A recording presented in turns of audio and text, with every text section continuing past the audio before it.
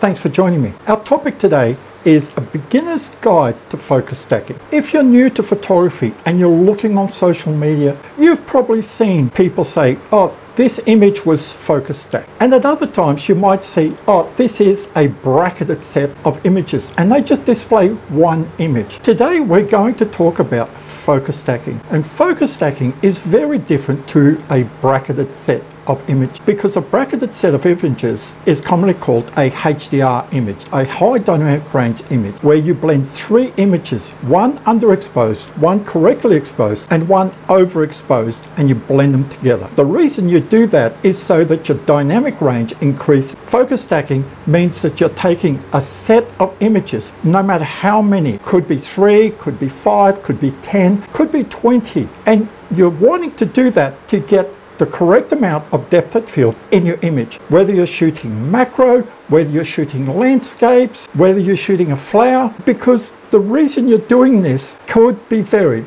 For landscapes, it means you want your whole scene sharp. Even at f/16, if you're focused a third of the way in, right at the background, it will still not be as sharp as if it was focus stacked. But there are drawbacks to focus stacking, and today I'm going to show you that. But I'm also going to show you how to do this in Adobe Lightroom and Photoshop. Before I show you how to go through that, I want to show you some examples of why focus stacking works and also the drawbacks of focus stacking. If you have a camera like my Nikon Z you can do this automatically through the camera, but sometimes there are drawbacks when you leave the camera do its own thing, because if I'm photographing a certain subject and I want the background blurred, then using the camera is not going to give me the results, because it's going to say, okay, well, from front to back, for example, at f4.5, I'm going to need X amount of images, but you mightn't want the background in focus, you might want that blurred, so you're going to have to do it manually. Let's start off with the first set of images here. Now, the image on the left was taken at f/16 and I photographed on the succulents right in front of the pot there. The image on the right was taken at f4.5 but stacked. There were 7 images in here. Now look at the background. Can you see that the image at f/16 is quite sharp in the background, whereas the image at f4.5 is much more blurred?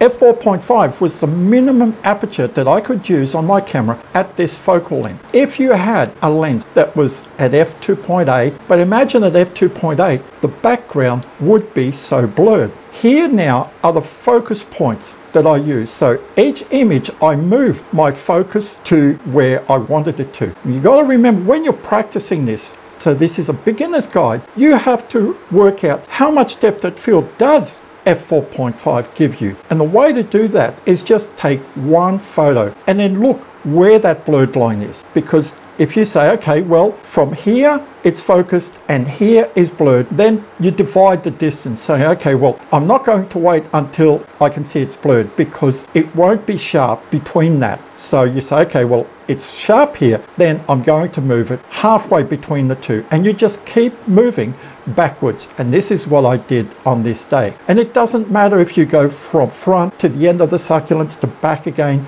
as long as you've covered all the plants. Now there are 8 images in this set. So this is the first one, this is the second, this is the third, this is the fourth, this is the fifth, this is the sixth, this is the seventh, this is the eighth. You can see how my focus points just moved all the way around, and I ended up with this image here, which I'm very happy. It still gave me the opportunity of blurring the backgrounds so I could highlight these succulents. Sometimes you have to remember that weather plays a critical part when you're focus stacking, because you've got to make sure that nothing in your frame moves. And here I was out the back photographing some agapanthus, and what I didn't realize was there was a slight amount of breeze. So as I went from one flower bud to the next and then came back, the first flower bud that was right in the front moved a bit. And here are the images now. You can see this is the first one, this is the second, this is the third, this is the result. Can you see how it's blurred? Because it moved between frames. But notice that the palings between the first 2 flower buds and the last one is blurred. This is what I was trying to do. I didn't want to have the fence all the way from front to back sharp, and if there hadn't been any wind, I would have ended up with a beautiful image. This shows you that nothing is perfect, so when you're focus stacking, you've really got to make sure that the elements are in your favor, whether you're using the camera to take all the photos or whether you're doing it manually. You've got to make sure, saying, okay, well, here I'm trying to photograph some flowers that are moving around a bit. I'm not going to try it. I'm going to wait to another time when there's no breeze around so that everything lines up correctly. So in this one here, I'm down at a local lake called Lake Eden. This image was taken at f16. This one here is the stacked image of 5 images at f8. And the reason I done that is I wanted to get from front to back nice and sharp. If we go back to the f16 photo and we zoom in, we can see that the background isn't as sharp as the stacked set of 5 images at f8. Can you see that the clouds moved? It looks like the clouds ghosted. That's because just like the flower photos, now it's the clouds. The clouds moved a bit. This is where it would have been advantageous to use the camera in the bracketed set, and it would have done it all for me. And it would have been much quicker, because if I'm doing it by hand, it's taking me some time to move my focus point around. And here are the focus points. You can see I start from the front, went further in again, then onto the railing, and then onto the background to get the whole image from front to back nicely in focus. And if the clouds hadn't moved, I would have ended up with a great image. Now let me show you how you do this with Adobe Lightroom Classic and Photoshop. So I've opened up Adobe Lightroom Classic, and you can see that my image is edited. Now the easiest way to do this, if you're new to this, is you edit your first image and then you highlight all your images, whether they're 5, 7, 10, whatever. You select them all and then you just click synchronize, and it will just sync all your settings across all the images. Then you go from the develop mode to the library module, and we just select all the images here. We have 5 images. I right click on it, and here it is edit in. Now you don't want to be clicking on edit in Adobe Photoshop, because if you do that, then you're opening 5 separate images. Remember, this is stacked. You've got to come down to the bottom here and say open as layers in Photoshop, and that way it will just open up one at a time on top of each other, just like you're stacking books. So we say open up as layers. Now Photoshop will open up and it'll just open up our 5 images. And once they're all opened, then we'll move on to the next part. So now you can see our 5 images are here. We just grab the last one, hold the shift key down, and we've selected our 5 images. Now we go to the edit panel all the way up the top here, and we click on auto align layers and just auto. The reason you do that is if you just move slightly. I forgot to mention that really all this should be done on a tripod, because although it's going to try to align, if there's too much movement, then it's not going to work for you. Best to do this on a tripod. So we click auto, click OK. You can see now it's saying auto selecting layers. It's just lining them all up. They're still all selected. Now we go back to the edit panel and we come down to auto blend layers. And here we have the option of panorama or stacked images. We click stacked images, and see right down the bottom here we have content aware. This is going to fill in where it hasn't lined up properly. Now we just click OK, and here we see blend selected layers based on your content. Now the faster your computer is, the faster this happens, and that's it. Now you can see the ghosted clouds, and if I unclick, all we do is just come up here to layers, flatten image.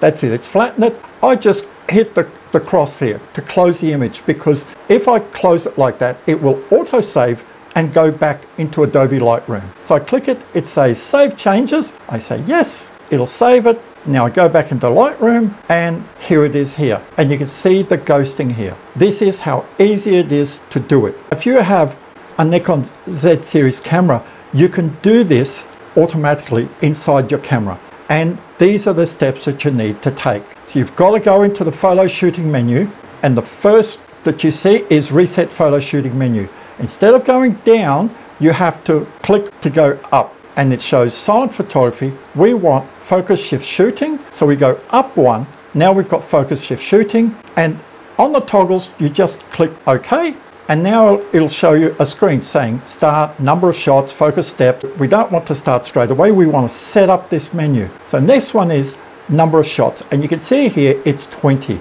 That doesn't mean that the camera is going to take 20 photos. That means that you're telling it maximum of 20. So if you've got a very big scene and you've selected, let's say, an aperture of f2.8 and it hits that buffer of 20 shots, it's not going to go any further. Most of the time 20 is enough, but if you're shooting macro at, let's say, f1.8 and you want your whole scene in focus, then you might have to go to 30. But I've never found that I've needed to go over 20. The focus depth width, I leave it at 3. Interval until the next shot, it's 0. You want this done as quickly as possible. First frame exposure lock, you've got to set on. And forgot to mention that you really should be shooting in manual. You don't want aperture priority or shutter priority. You don't want any of your settings to move. So you want everything to be correct. So your camera has to be in manual mode. Next is silent photography. Some people like using silent photography for this. I prefer to have it off because I like hearing the shutter go off so I know when the camera has finished. Next one is starting storage folder. You can leave this alone, or you can say you want a storage folder like this. I click new folder. It means that whenever you use this, if you're taking 3 sets of the same thing, it will make a separate folder. So you know that all the images you've taken, the 3 sets, are not all joined together in one folder. They're all separate. So I say new folder. It comes back once I've clicked OK to starting folder. Then I just click start and the camera shoots off. And if I wanted another set, then I can just click start again. But once it's taken the set, you'll see that it'll be on start, but it'll be grayed out. Gotta press start again. That's how you do it. Thanks for watching the video. I hope this tutorial has shown you how to start off focus stacking your images. If you've liked the video, give it a big thumbs up. Stay safe, enjoy your photography, and I will see you next time.